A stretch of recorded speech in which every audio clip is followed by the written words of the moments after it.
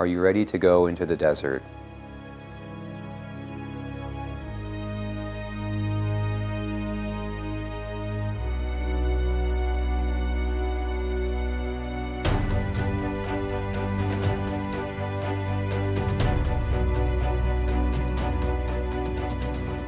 This is Father John Hollowell, and this is the first Sunday of Lent. And in our gospel today, Jesus is driven out into the desert by the Holy Spirit and is tempted by the devil out there. And I think this obviously is what happens to us every Lent in a special way. We are tempted, and most of us give up stuff for Lent. Maybe it's whatever that might be. Maybe it's candy or desserts or something more radical than that even.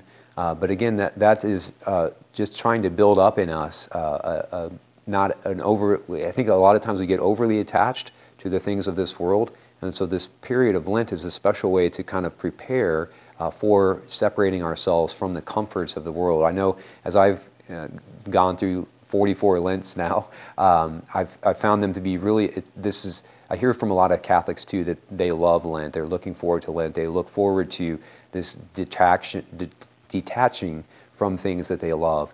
And so again, I think it's important just to think about, what am I giving up for Lent?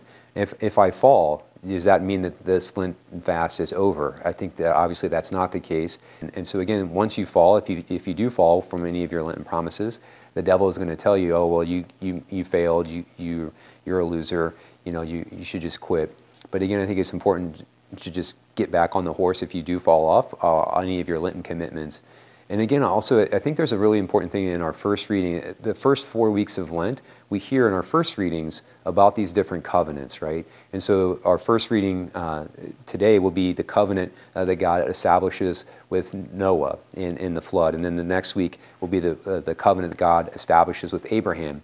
And then the following week, our first reading will be the covenant that God establishes with King David. And so again, what we see in these covenants in our first readings is this ability God eventually starts to expand. So he starts with a married family, and then the next covenant with Abraham is a tribe, and then with David, the covenant becomes an entire kingdom. And then obviously Jesus is the final in the new covenant, which of course now opens it all to the whole world. So again, are we recognizing that we are invited into this new covenant? As we hear about these covenants throughout the next 4 weeks or so, do we recognize that we've been invited to this new covenant and that we're supposed to be going and spreading that invitation to everyone that we meet? So again, know of our prayers. There's some questions below for you guys to discuss with your groups, and let us know if we can do anything for you. God bless.